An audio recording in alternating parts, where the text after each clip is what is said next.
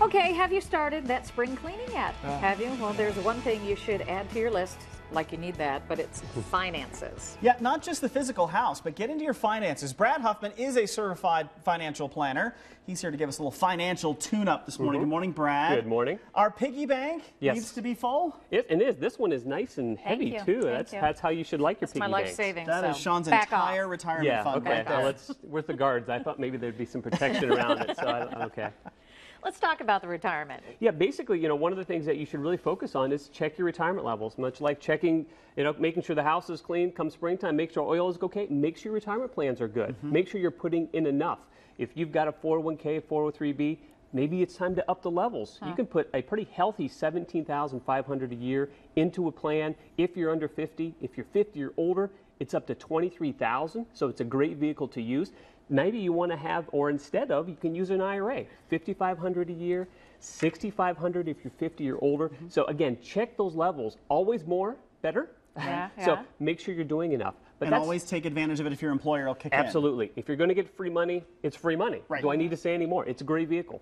The other thing to consider is not just what you put into it, but what's in it already. Do you need to change the risk? Is it too risky or not risky enough?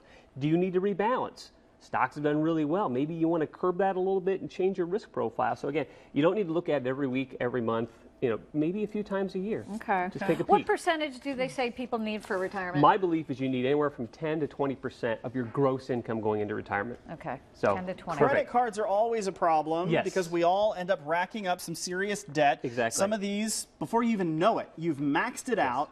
And now how do you pay it off? Well, you have to really interrogate your credit cards. If you have a card balance, and I hope no one does, but we do all know it happens, is you really want to see, do you have the right one? Do you have the best one for you? And when it comes to credit cards, interest rates are everything. Lower, better. So you really want to see if maybe you can find another card for you, lower the rate. Now, the one thing you need to watch out for is there's balance transfer fees. So when you move from card A to card B, you're going to get hit with a fee, maybe 3 or 4% of the balance. Oh, wow. You got to make sure that makes sense for you. Don't want to negate the value of making the change. So take a look at that, and then, of course, rule number one, if you have a credit card balance, always pay more than the minimum. Have to do that with the credit cards. Absolutely. So how much did you say you weigh, Joe? I'm looking at your license right here. We have electronics sitting here. This is all about checking your bills. Yes. Yeah. Look under the hood of your expenses. See what you're actually spending money on. These are a couple of the ones that I think all of us have. You may spend $100 a month on your cell phone, $150 on your cable bundle. Or if you've got a family plan, it's Absolutely, more than that. Take a look. Are you using it? Most of us aren't fully using these services. Maybe you can lower the services. Maybe you can call and ask them to change it. Go through and just tear it apart. And again, you don't need to do it every week. Maybe 4 times a year, you pull out a bank statement, you pull out a credit card statement. What am I spending money on? Maybe I've got that gym membership. Now it's April. I haven't gone once. Guess what? Try to get rid of it if you can. So just tear it up.